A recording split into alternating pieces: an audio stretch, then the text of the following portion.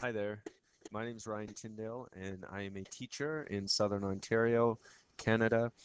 I teach grade 5 this year, and I'm in one of the big public boards just outside Toronto, just as a frame of reference of where I'm posting this video from. Like I said, I have a grade 5 class this year. I have 28 10-year-olds, and I use technology quite often in my classroom. And I wanted to show you, post a video of on how to use a website called Socrative.com. Now, I do have a cold, so you have to excuse my voice if I do sound a bit raspy. Socrative.com is really what I want to show you, and if you've searched out this video, then obviously you are curious about it as well. If you don't find the video helpful, by all means go and check out one of the other ones, but I want to show you, even starting from the Google homepage, how to go about creating one. Okay, I want to make this as user-friendly as possible. So the student login is here, and that's where your students are going to access their responsibility, basically. If you want them to complete the test, this is where they go. Teacher login is you, obviously. So I am going to put in my password and user account. This is my room code, and your room code is important because it's how your students access your quiz, basically. They'll go into their part, and you can see that they are asked to enter teacher's room code. So they are going to put in Southwood 5. When you first log in and you first create an account, you're going to get a generic room code, which will probably be 8 to 10 characters, a combination of letters and numbers. If you want to change it to a word, which is a lot easier, go ahead and change it right in here under my profile. Okay. Now, this is the main dashboard here. You can do a quiz, a quick poll, a space race, which is really a lot of fun. It's kind of like a quiz, except everyone's competing together against each other at the same time. Exit ticket. I used this actually in a workshop a few weeks ago, and it's a quick 3-question it polled the teachers really on what they thought of the workshop. Quiz is where I want to go. Now this is to start a quiz or to launch it. You can see these little 3 bars right here equal to this. There is a quiz that is live right now, and I'm going to show you how to close it and then launch it. Okay? First, I'm going to go to Manage Quizzes. This is where I create, I import, this is my data bank, this is my reports if I want to generate a report. So to create a quiz, I go in here and I would punch this in as YouTube 246, okay? If you're watching from the US and you want to add a Common Core curriculum standard, you can add one as well, but it doesn't help me if teaching in Ontario. 3 types of questions. You can do a multiple choice, true, false, or a short answer. I'll show you how to do each one. So multiple choice, I could do something like 2 plus 2 equals. Down here, I'm going to put in 2, 3, 4. I'll get rid of these guys just to give the students 3 options. If you want to add a D, a E, you want to add a whole bunch of them, go right ahead. Now, what is super cool about this is that the Socrative.com, much like Kahoot, will mark for you. Okay, just an aside, this video along with another video on Kahoot.com, which I will post to the right, a link, and I have a third one for Google Forms, which I will post to the left, a link. These 3 videos are for an article that I'm writing on 3 alternative ways of assessing students using technology. Okay, when the article is published, if and when the article is published, I will put a link to it at the top. Okay, so like Kahoot, it will mark for you, unlike, or rather, Google Form will not mark for you. Okay, and you can check out those 2 videos as well if you're curious about them. So I need to tell Socrative.com that 4 is the correct answer. You can add a picture, you can add an explanation right down in here. True, false. The cheetah is the fastest land animal. True, false, completely up to you what you label it as. Obviously, it has to be correct. In grade 5 in Ontario Social Studies, we teach a government unit. In the government unit, we talk about Canada's form of government. We're a democratic nation, so students learn about democracy. So I could I could ask them the question, what is it called when citizens can choose their own government? Okay, so down here in a short answer, you have the option of adding in the correct answer. Now, here's the problem. If a student writes democracy, but they misspell it, they will be marked wrong. If the student puts in DEM as a short form, they will be marked wrong. So you can add different possibilities of what you think they might answer, or if there are two answers to the question, then you can put in two different answers. All right, it's up to you. Personally, I just leave this blank. Socrative doesn't mark it for me, but I can go in after and I can take a look at what they got. Okay, so that's really the ins and outs of it. So you've got a short answer, you've got a true false, and you have a multiple choice. I go up to the top, I save and exit. Now, I have another one. I've got a few YouTube samples here that I've been puttering with. Oh, he's been interrupted because a student walks in or the lunch bell finishes and I have to stop my video. So I will go ahead and delete these afterward, but this is the one that I just created with you. Okay, now I'm going to go back to my dashboard, or rather, I just was at my dashboard. I'm going to start a quiz, select a quiz that I want to do, and you can see that there is a quiz right now that is live. Okay, I am going to stop that quiz by starting this one. Okay, there's one already in progress. Do you want to start a new one? Yes, I do. Okay, now this quiz is live. That means the students can go into their teacher code, put in the teacher room code, put in their name, and they can complete the quiz. If you do not want, let's say there's a fire drill and you don't want any cheaters, outside on the yard doing the quiz on their phone, talking to a friend, or you want to close it because the period ends, you just finish it and go back to your dashboard. If you want to launch it again, you choose it, you press start, and then it goes live again.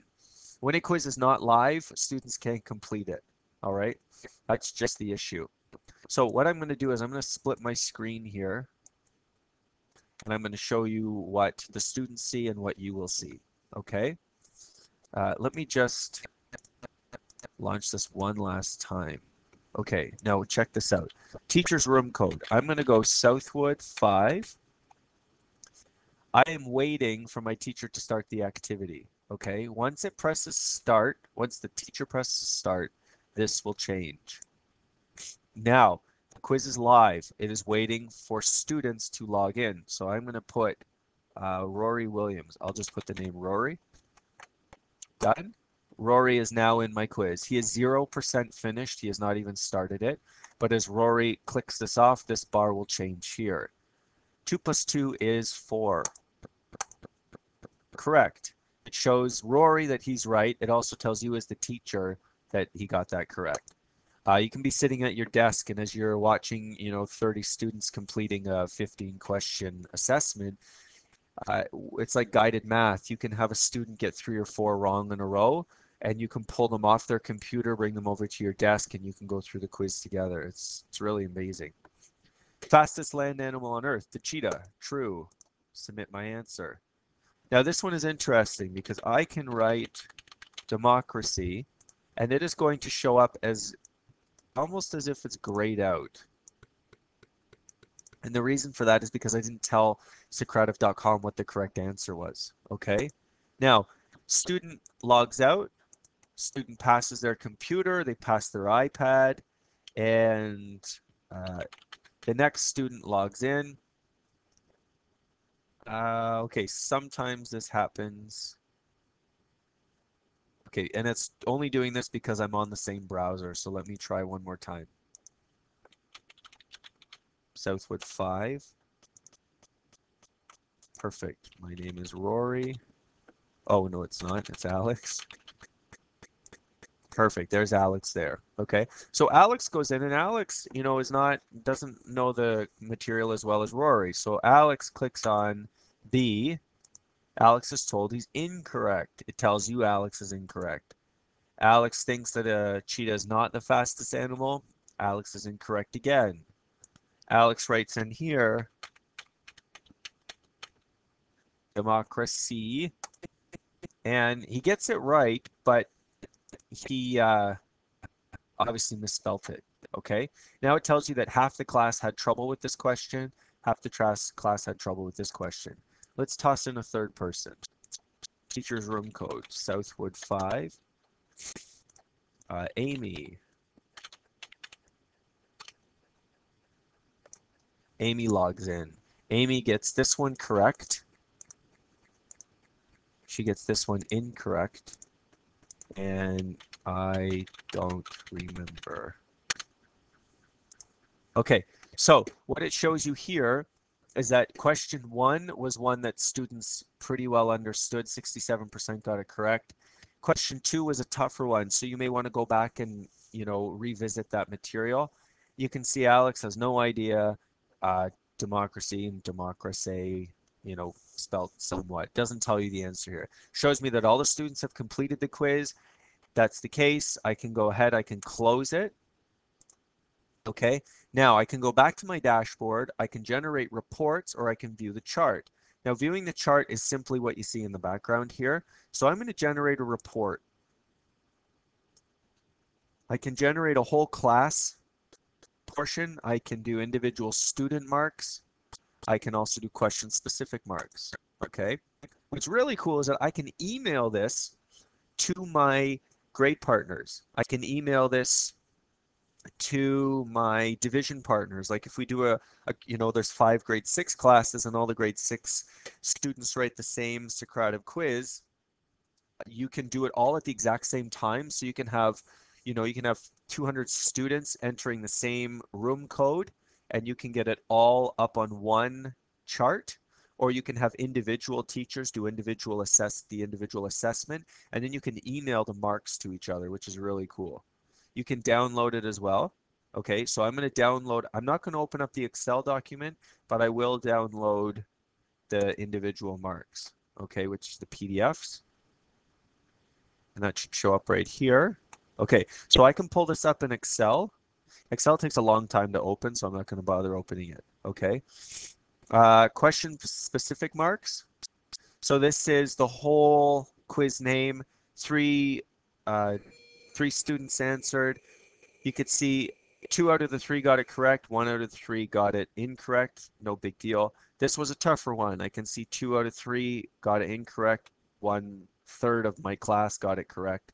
I can see the individual marks of all the students. Okay. What I can also do is I can pull up individual student marks. So let's say I want to see Rory. This is Rory's test right here. I can go ahead and print that off. I can hand it back to Rory. He can take it home, get his parents to sign it, blah, blah, blah. The score, what's interesting though is that he got 100%, but he got 100% based on these 2 questions. It doesn't mark the short answer unless you put in the code, or unless you put in the word or the correct answer, and the students write that correct answer exactly. Okay, so that's just something to note. So Rory could get this wrong, but still show a score of 100%. So just keep that in mind. Okay. There's not much more than that. Socrative is cool because I can launch a quiz at 4 o'clock. Students can go home and do it for homework, and then I can shut it down at 8 o'clock the next morning. I can leave a quiz live for the whole weekend, sent live on Friday, close it down Monday morning when I get to school. I can keep a quiz live for 10 minutes. It really depends on me and what I want to do. Okay. This is my archives, my reports. I can generate reports for all of the different quizzes of when I've done them. It's really a great program. Now, if you have any questions, you can email me at teachingsmarter@gmail.com. I have a website. It's teachingsmarter.wix.com. I will put the resource here if you're up for it. This is one of the workshops I teach. three creative ways when you click here. Once the article goes live, I will put a link there for you to check it out. Uh, I've got I've got a Teachers Pay Teachers account. Everything in my account is free to download. I've got about 1,200 downloads in the last year, just from different workshops that I've taught, and it's all free stuff at the moment. I done some work with Skype if you're interested in Skype. These are some magazines that I've been in and some different articles that I've done. You can click on each one of these and it'll take you right to it.